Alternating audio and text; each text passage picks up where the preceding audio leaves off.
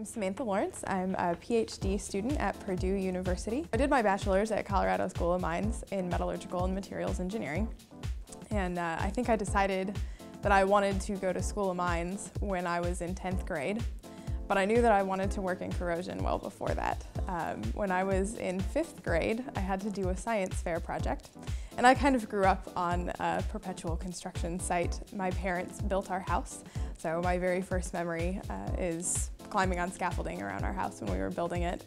And when I was in 5th grade, I had to do a science fair project, and I was out one day helping my dad build things. And I don't know, I was just kind of talking, and I asked him why nails turned orange in exposed stud walls. And he said, "I think you've got a science fair project."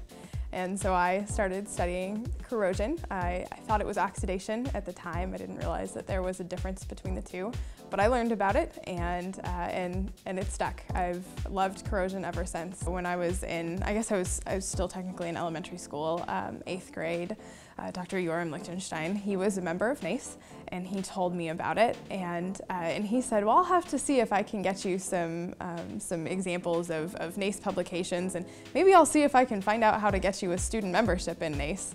And he did.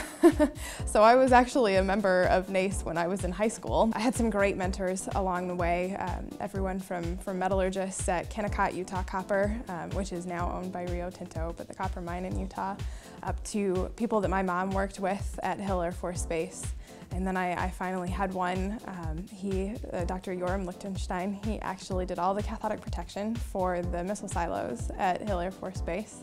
And he became my mentor and told me about galvanic protection and impressed current cathodic protection, and I was hooked. And he told me that I could get a degree in corrosion and metallurgy, and so I decided that I would. And ultimately, he was the one that influenced me to want to own my own company someday, and that's a dream that I still foster. Just go for it. If there's something that you wonder about, you know, look it up, find out. I guess it's great that we're in this more technological era where you can just go Google something and you never know what you might find. I would just encourage teachers and parents really to kind of prod their students, their young ones, into just looking into some scientific question. It really doesn't matter what it is. You know, I mean, anything from, oh, I want to know why a bridge breaks, to, you know, oh, it would be really interesting to look at why nails turn orange in exposed stud walls, or you know, biology, or any kind of engineering and transportation problem, just to kind of let them experience the world of science, and hopefully that will, you know, kind of something will grab their interest.